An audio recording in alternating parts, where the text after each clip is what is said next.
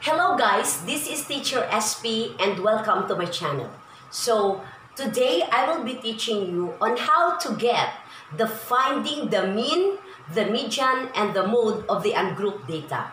So if you are ready, so please keep watching until the end of this video. So before we proceed in finding the mean, the median, and the mode, let us define what is a mean. So when we are talking the mean, guys, this is the average. So when we have average and divided by the number of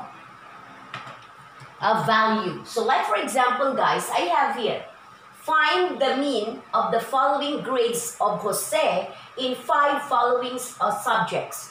We have 82, 83, 85, 86, and 90. So what are we going to do there? So we are going to add all of the numbers here. So there are 5 subjects, so 82 plus 83 plus 85 plus 86 plus 90 divided by how many subjects are there. So there are 5 subjects, so you are going to add all of this. So in your calculator, you are going to add 82 plus 83 plus 85 plus 86 plus 90 divided by 5, then it will give you the mean of 85.5. So this is now the mean grade of Jose. Okay? Now, I have here another example, which is 10, 12, 14, 10, 15, 18, and 20. So what are we going to do, guys, is we are going to add all of this. So mean is equal to 10 plus 12 plus 14 plus 10 plus 15 plus 18 plus 20. So how many values are there? So 1, 2, 3, 4, 5, 6, 7 divided by 7. So get the sum of all the numbers here and divide it by 7. Then if you're going to add all of this, then it will give you 99 divided by 7. So 99 divided by 7 will give you 14.14. So therefore, this is now the mean grade of the scores under example number 2. Okay? So, can we proceed now to the median? So, when we are talking about the median, guys, this is what we call the middle value. So, what are we going to do is you need to arrange the number from the least to the greatest before we are going to get the middle value. Okay, so I'm going to erase the writings on the board, and I will give you a number about an example of the median, guys. Okay, so like for example, the median is, the numbers are 85,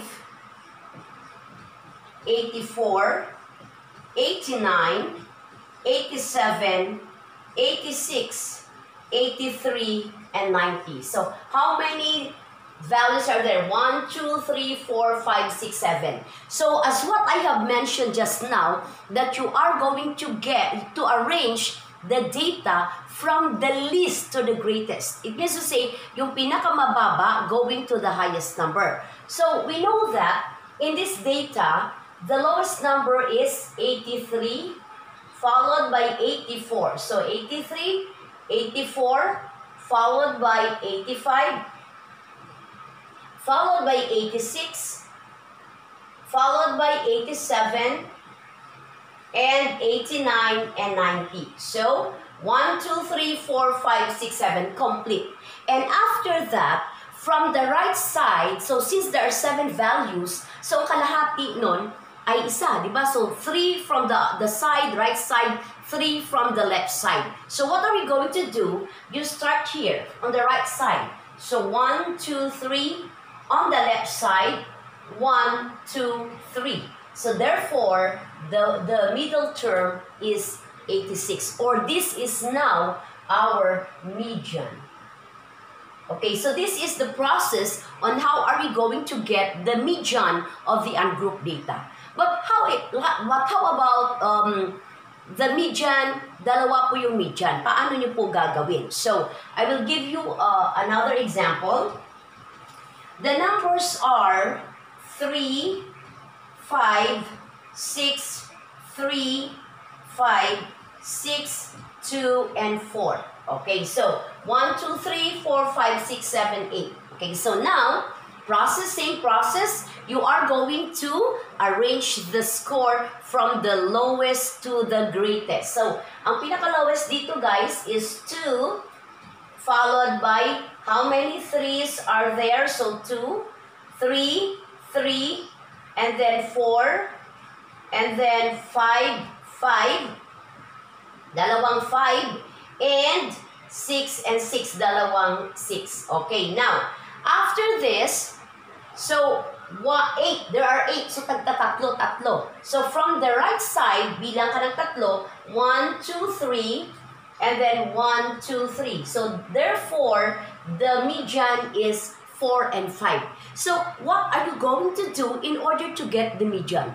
So you are going to add the two numbers. Okay, so 4 plus 5 divided by 2, then 9 divided by 2 is equal to 4.5.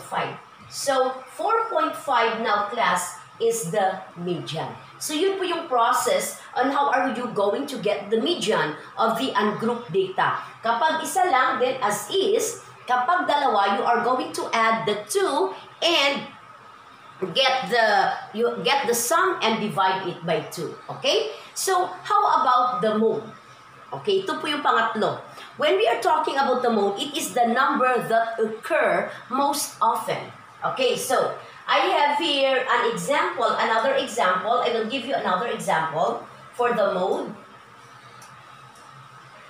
So pag sinabi natin guys na mode, ito yung may pinakamaraming numbers sa data. So pag sinabi natin, the mode here, the following set of data are 4 and 6, 6 and 4, 5 and 3, 5 and 3, 5 and 3, 6 and 3, 4 and 2. So, these are the set of data. So, sabi po kanina, when we are going to define the mode, it is the number na ito po yung marami. Okay, so, let us check in our data, ano dyan ang may pinakamarami. So, we know that there are 3 5s and there are 4 3s. So, ano may pinakamarami? Di 4. So, therefore, what is your mode? Mode is equal to 3. But the question is there any possibility that there are 4 modes in the data? Yes, kapag pareho po silang 4, halimbawa 4 na tagpa 5, 4 na tagpa 3, then that is your mode.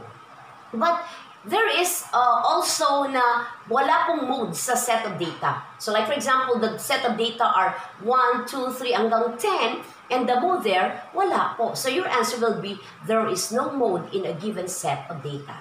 So this is now the process, guys, on how are you going to get the mean, median, and mode of the ungrouped data. So iba naman po yung process on how are you going to get the mean, median, and mode of the group data. So next teaching, guys, I will teach you on how are you going to do that.